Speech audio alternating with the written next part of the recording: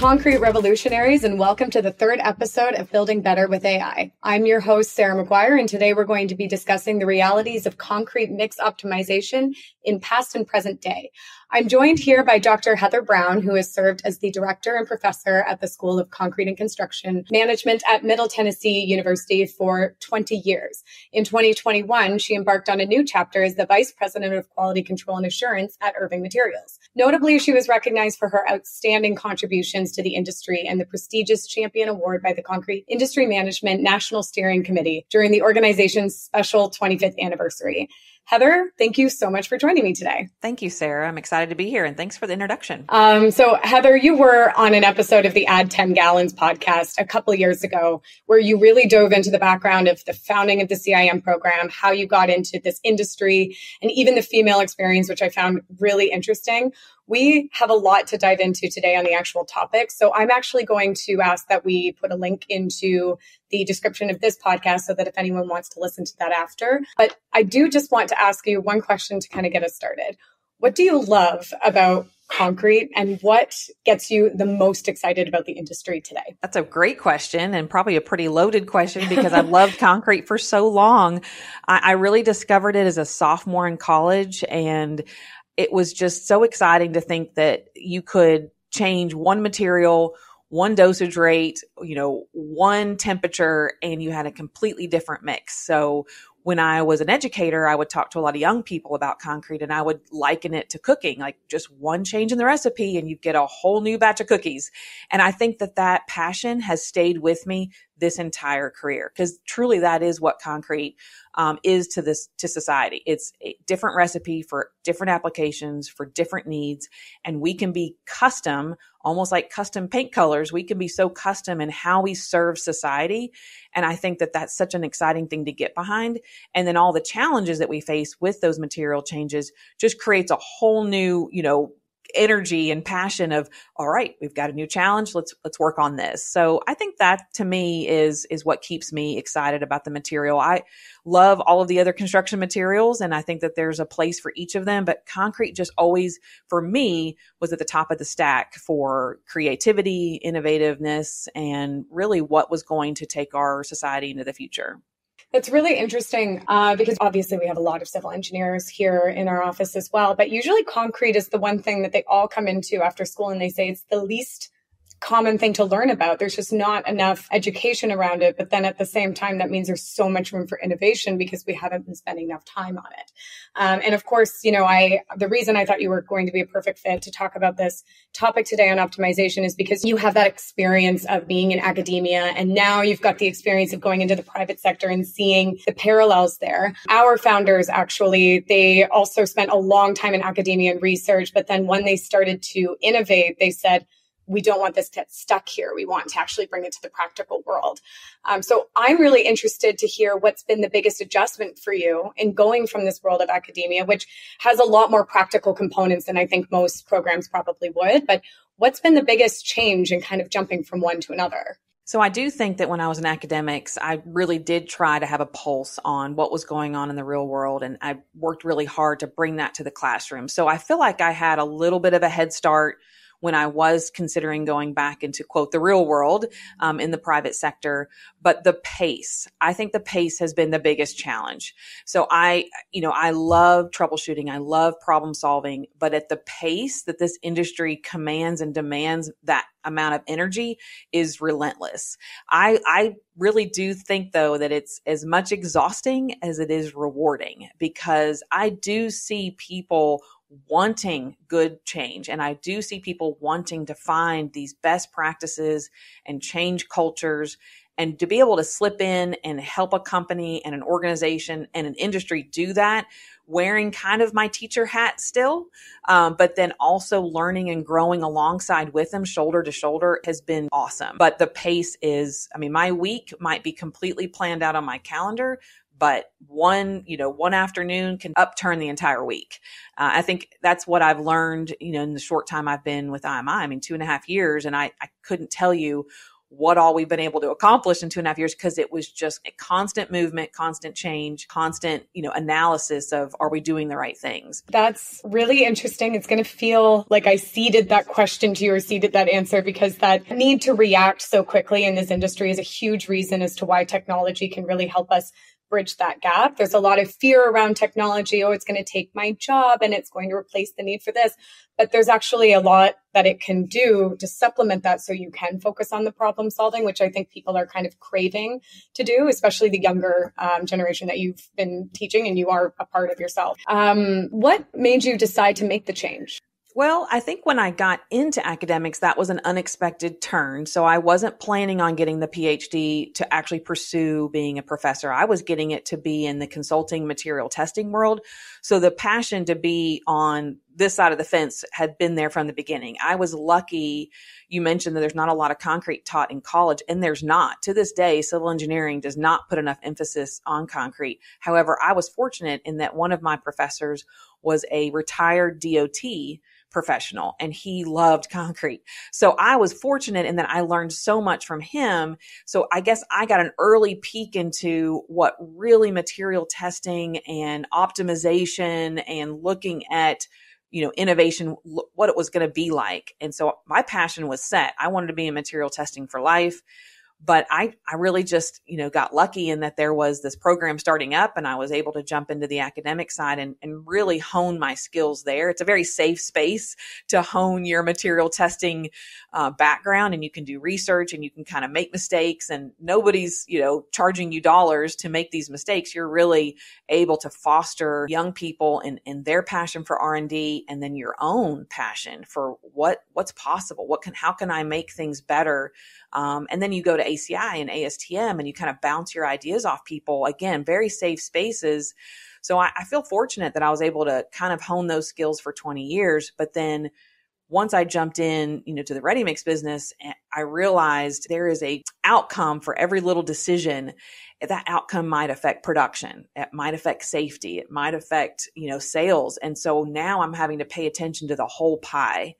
And I really do feel like that's what I was missing as an academic, is understanding that whole pie. So I feel fortunate that I can put all those pieces together financially, schedule, how it impacts contractors, and really help the industry solve problems holistically and not just from that very narrow lane of material optimization.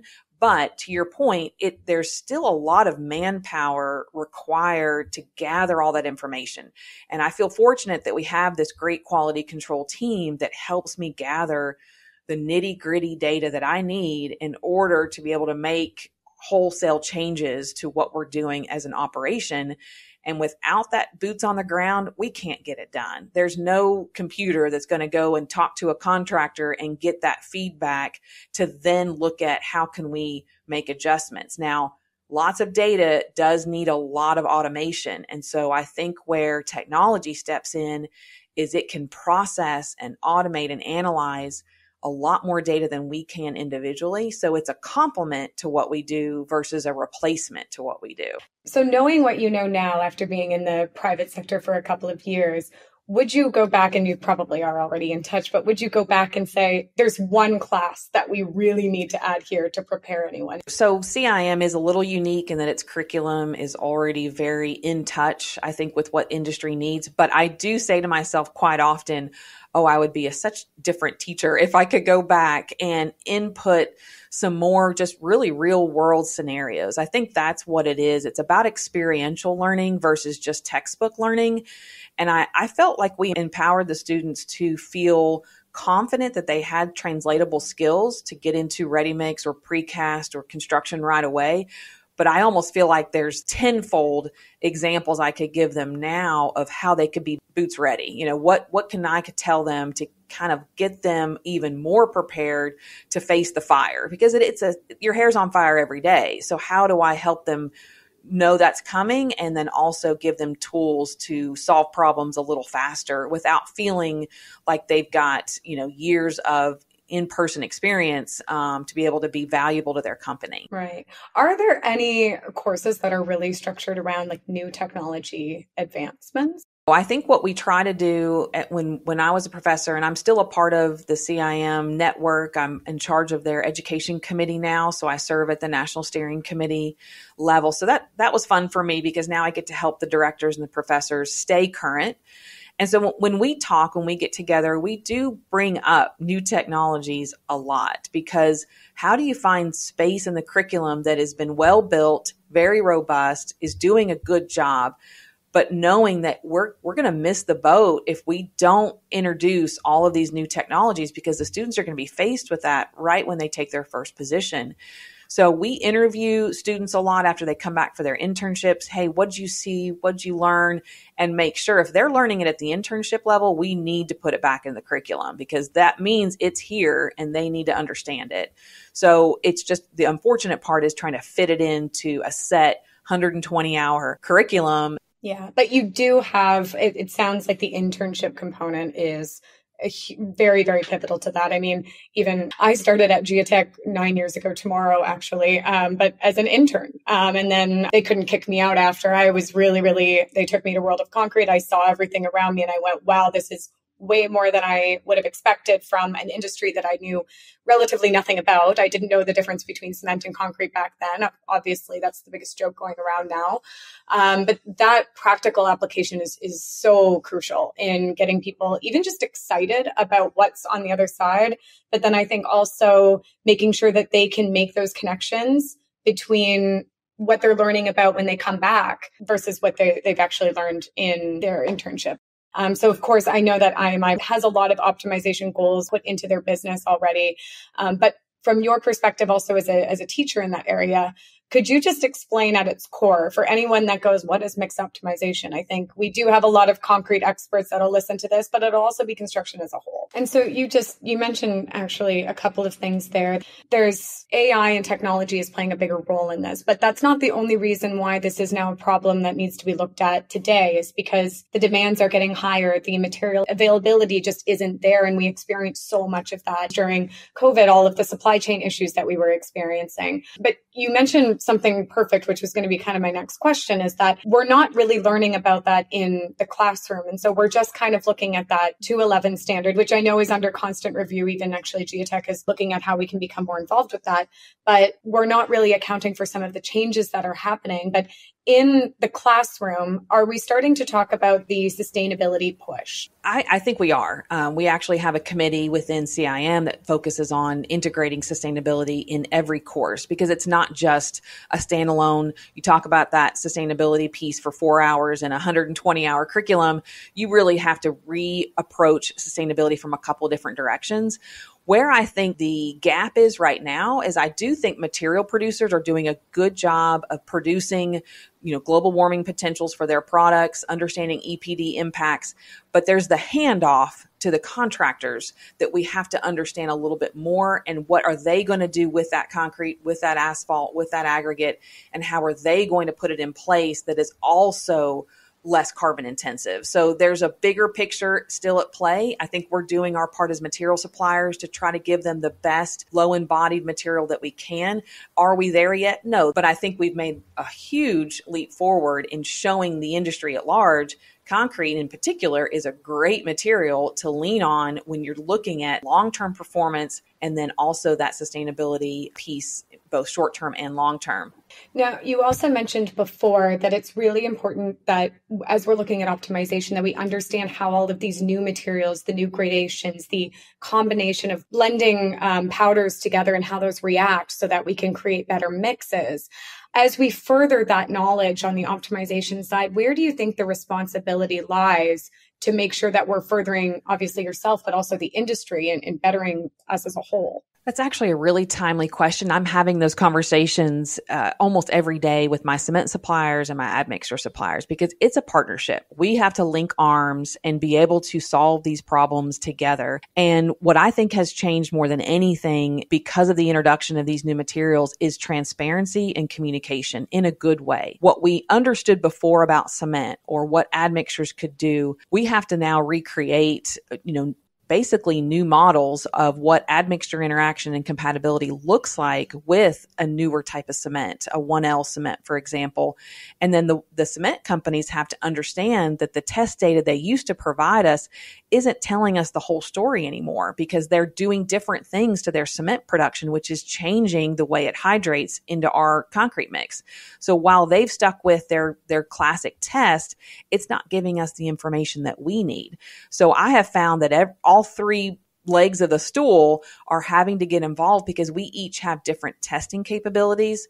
What I can do with concrete, they're going to do with either cement or paste or mortar. And while that's all very important, we have to be able to share that information so we can establish new trends. So we're starting to actually have meetings specifically with cement and admixture suppliers and get in a room and talk about these things, because we've got to be able to establish testing programs that help us predict what's going to happen in the field, not be reactive to what's happening in the field. We've spent the last 2 years being very reactive to all the problems that have surfaced due to material changes and availability. And none of us want to be in that. We don't want to be on our heels. We want to be moving forward and providing solutions that we feel really good about, and contractors don't have any basic concerns about what they're getting on the other end, because we have heard it from the contractors that things have changed for them too.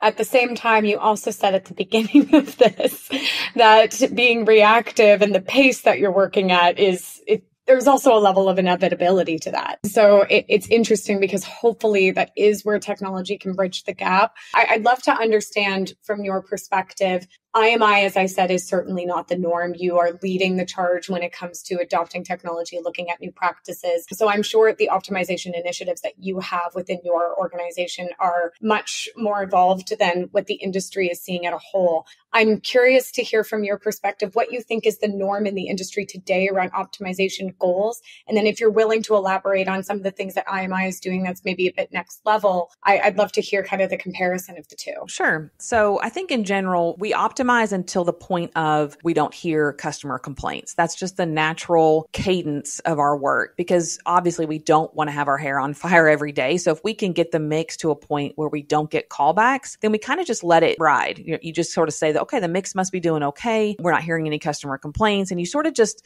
let that mix function without a lot of oversight. Now, if you have mixes that are constantly being used, your top 10 mixes, let's say, then you're getting data whether you want to or not, because there's just a lot of data to be had. But in general, optimization is only necessary if you've got, quote, problems. Now, we're trying to think beyond that, because there's obviously a lot that we can do from a sustainability front, from an economical front, really from a standard deviation and coefficient of variation front. We want to make our mixes more repeatable. We don't want to have drift in our standard deviation or, massive over design, or a mix can even drift to the point where we have minimal over design and we didn't catch it. So we're trying to make sure we're just more consistent.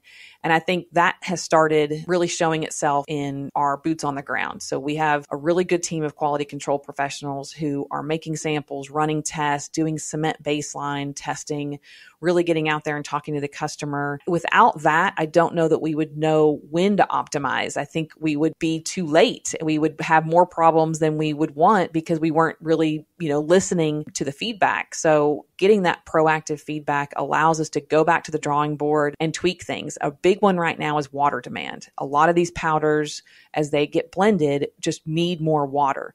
Well, that goes against everything that we do in a mix design, because we're always trying to minimize water, lower the water cement ratio. And that's been a big battle, because truly the mix needs more water. It's not chemicals that it needs. It really needs water. And so there's a balance in what admixtures can do and how it can help solve our problems, and what truly just basic good water demand, how can it be addressed in a way that engineers aren't going to throw their hands up and basically deny your mix because now you've had to go up 0.1 or 0.01 or 0.02 in your water cement ratio.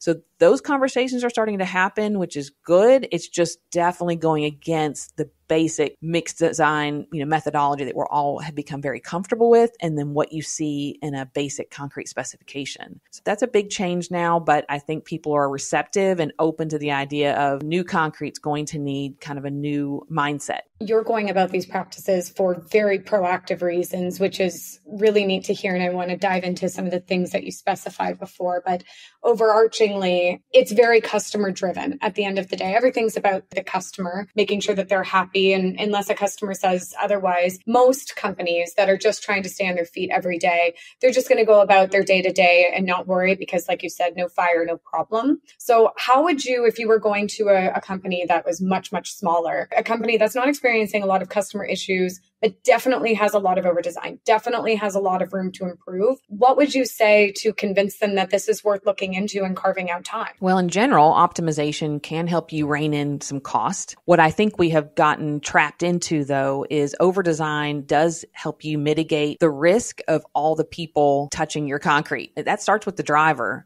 We lean on our drivers. Our drivers are our most important part of our workforce to deliver to the customer and to be the face for the company. But they also have a certain responsibility in serving that customer. And some drivers take it upon themselves to, quote, get the mix ready for the customer because they know what the customer likes. And while that sounds wonderful, it does mean that your mix that you've spent so much time optimizing and adjusting and trimming, they've now just taken it into their own hands and put something to it. Water is usually the most common thing, or maybe they've decided to rev up the drum and mix it a certain way, and that might change the air content. There's all sorts of things the driver can do to impact that mix that we have very little control over. And it's all really in good form because they're trying to get it ready for the contractor. But the contractor doesn't know some of those things have happened. And then they add their layer of influence onto that mix as well. So I do think that with smaller companies, I think that they don't always have the ability to control all of those things, but large companies don't always either. So I think we're all held victim to the impact that all of these different stages of the life of a concrete mix has and how the impacts of a driver, a finisher, a testing lab can have on the final product. And that keeps us all kind of up at night, right? I mean, that's the one thing that we all try to fix in our companies. But what I would tell a small company is if you're trying to optimize, you want to create something that is very consistent. And the drift in mixes is what really hurts everybody. Once you start drifting and adjusting too much and really trying to be too responsive to a contractor and you change a mix too much, then now you don't really know what's going out the door ever because you're always trying to change and adjust and shift. And small companies may be more nimble and be able to do that a little bit easier. But then now they have 16 different iterations of a mix that should be able to go out the door with very little change, depending upon the seasons, of course. It's very interesting on the driver's side because obviously they are the most important part of this business. And I think the companies that are doing the best out there recognize that. We are working with a company, I won't name them by name, but one of their biggest mandates has been over the last couple of years, they've spent a lot of time making it so that their drivers are drivers, not concrete truck drivers, that they don't need to know the ins and the outs because they're looking forward and they're thinking, how hard is it going to be to continue training people to see, a slump test done and just go, oh, that's a 3-inch, oh, that's a 4-inch, or oh, that needs water. I know what happens here. And to just have that innate knowledge to be able to make those tweaks. They were kind of looking at it knowing that this is going to be a huge gap in the labor market moving forward. And they've spent a lot of time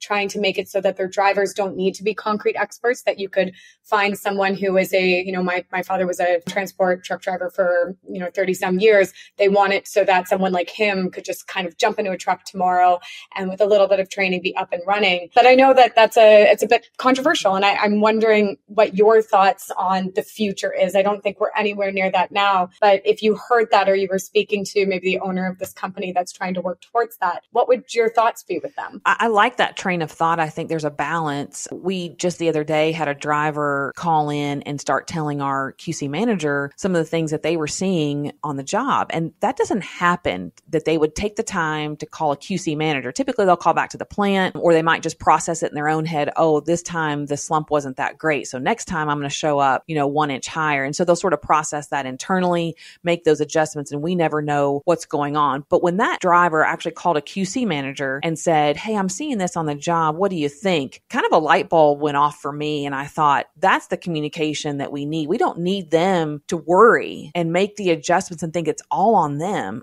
Put that on us because that's our job. That's not their job. So to your point, can we take some of that pressure off of them to feel like they have to be responsive and be alert enough to understand concrete enough to make proper adjustments. No, I don't think that's fair to train somebody to be a good driver and then turn around and hand them this technical firebomb that could go off any day and make them responsible for that at the end of the shoot. I think that is why we're in the quality control position. So I remember talking to the QC manager thinking, we need to highlight this. This needs to be somehow bottled up and figured out. How do we create a communication link between a driver and the QC team?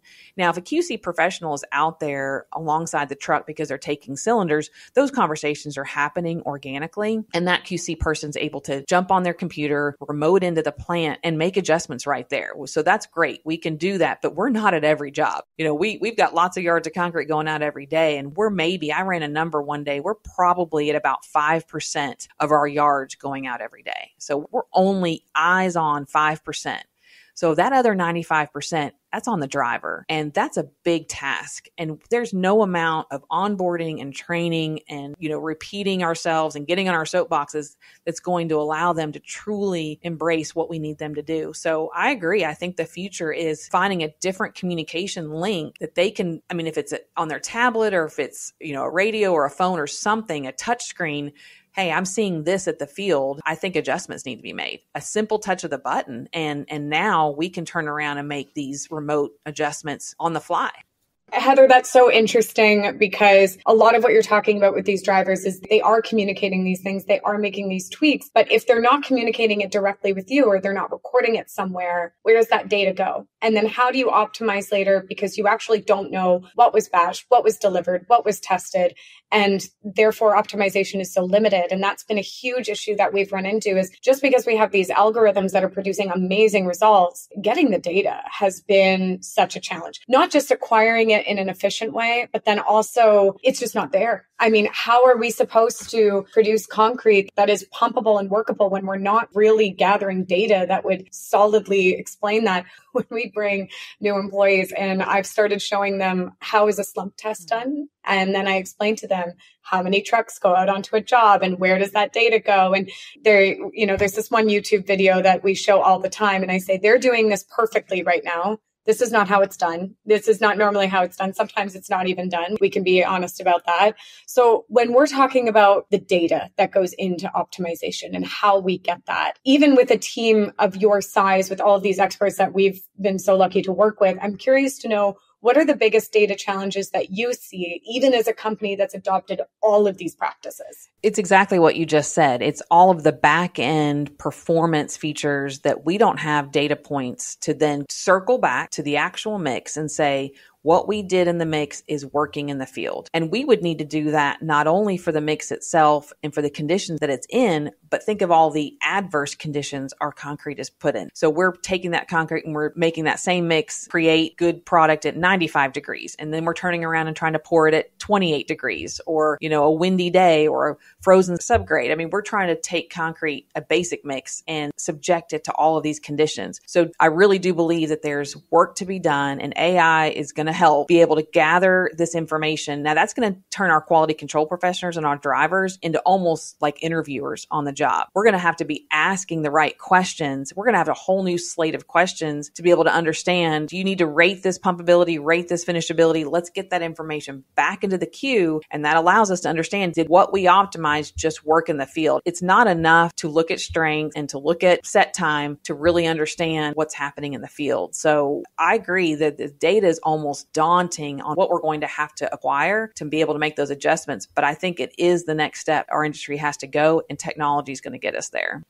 Right. Now we're talking a little bit about testing of strength. Obviously, we're a company that we've made sensors that go into the concrete are supposed to give you a little bit quicker, and also being cloud-based, it helps consume that. But of course, we're not naive to think that everyone's just going to start using sensors tomorrow and we're all going to use that as the source of truth. So when it comes to optimization, something I've always said is you really can only optimize as far as your testing will allow you. And your testing that you have on every job is so subjective to the players, the requirements that are on the job on the the specifications, how often do they even need to do the testing? And that might not match what you need to then get the feedback that you need back on your concrete. So AI and optimization and all of that has a long way to go. But what do you think are some things that people could be doing now to prepare for the inevitability of being able to use that? We just need more of the data available. I think we've got to convince architects and engineers that just having the data set, whether it is knowledge that you need on that project or not, it's helping to build trends that we don't have in Labcrete. We can pull cylinders and we can make sets in the lab and show them what 73-degree concrete should do. And that is the standard. That's what we as producers are held to, is essentially the lab strength of field-made cylinders. We take them back to the lab, we take care of them, we put them in the bath, and we get pushback on that because they're like, well, that's not real world. Well, that's not what the standard is. So if we're going to ever get to the point where we're talking about what the concrete's doing in the field, we do the field cured cylinders, we get that. But again, that's a minimal data set. If we had data on every mix of concrete that was going out in every condition, whether we needed that for 1-day PT or 3-day traffic opening or not, then we could start building trends of field concrete and understand even more what's going to happen in these wide range of temperatures that we're subjected to and wide range of humidities. We'd actually know how to respond. And we don't now because we're taking care of the concrete in the way that ACI and ASTM specifies so that we're paid for that performance. And right now, that's the safety net that we're going to lean on. But until we have more data in the field, I would not want to subject a producer to the risk of a contractor changing the properties of that concrete, and then we're held to the standard of that concrete in place. I think we'll get there. I would like to get there, but it's going to take a lot of data, and I don't think you could do that without sensors. Yeah, that's a good point. And I think, there's lab and then there's field and then there are sensors, because typically when we've done the comparisons of our sensors to the cylinders, if anyone has never used maturity sensors or in-place sensors before, we tell you right away, you are not going to get comparable results against your lab. The closest you'll get is a field. And we usually ask them to put a sensor actually in one of those field cylinders just so that they can actually see something that is going to be accurate, because it shouldn't be. One should be much, much higher than the other in terms of how quickly it's curing. Let's say hypothetically you were doing a concrete pour and the field cured were coming back over and over very, very high. And it gave you the internal confidence to say, we could absolutely reduce, cement or change some components of this concrete to move forward. But your lab just simply didn't allow for that, or at least maybe the third party lab didn't allow for that. What would you do in that scenario? Would you even give it a go, or at present you would just say, forget it, it's not worth arguing about? Well, we do make a lot of companion sets kind of for that very reason. And sometimes we do make the choice of leaving some in the field to kind of prove that point. Like, we can take our cylinders back to our own lab, break them and show them that we're fine. But can we show you that when properly cured and treated, even though they're in the field, can we show you that the strength development, is similar or at least trending in the right direction or potentially way above what you actually needed? One of the games that we have to play with engineers is they're so hung up on the water cement ratio that we end up having to go up in strength to meet that, even though we don't need that extra 500 or 1,000 PSI. We are doing it simply because they have a real, rigidity towards increasing the water cement ratio for that particular application. So sometimes taking the time to make those extra cylinders to show them, look how much you just over designed. And we're in the field here, so we just want to use that information as collateral for the next project. And we can sometimes convince an engineer, once we show them a body of work, to say, okay, we had 4 projects where we did this, and you really don't need that much over design. Our concrete can handle what you're needing at a 0.47 versus a 0.45. And so we do try to take the time to use both lab and field data and sensor data to build an argument to kind of change the mindset. And the only other way we think we can do that is if we can include some performance testing like shrinkage or freeze thaw or permeability to kind of further reinforce it's not just about strength. You're actually needing these other performance factors, and we're meeting those as well. So we want to make sure the engineers feel comfortable about it. So we're always going back to the spec with them and saying, here's an opportunity for us to open the conversation up, and here's some data to support that. But it is hard to get enough physical manpower to build that data set on our projects. Yeah. And that is a really good segue into some of the questions I had for you on working with prescriptive requirements. And in Canada, it's almost a completely performance-based market, but obviously it's not like that across the United States. And it varies from project, state, municipality, everything like that. It's all over the board. Have you seen real changes in the last 20 some years of people's reliance on prescriptive requirements? Or do you see sometimes a shift that's happening, or are you only seeing it kind of on a one-off basis? Because I think those one-off cases are promising, but if they're one-off and it continues to be one-off over and over, then we're not really seeing real change there. And I'm wondering if you see a future in which it will be almost entirely subjected to the producer to say, you've earned the right to kind of do whatever you want. It's a great question because I think it's a roller coaster. I've been around long enough to see performance be spotlighted and highlighted to where I really thought true change was occurring. And then I feel like we take 10 steps back sometimes. And we face some engineers that are still stuck in the 80s and stuck in the 90s and still want to just lean on what they've always done. That's not changing, but then they're mentors to the young engineers. And so unfortunately, the young engineers get caught up in maybe their company's practices, and it's sometimes even difficult to approach a young engineer. So I don't think performance is where it should be. I do think that sustainability may help us get there. And the reason I think that is because when you look at a sustainability specification now,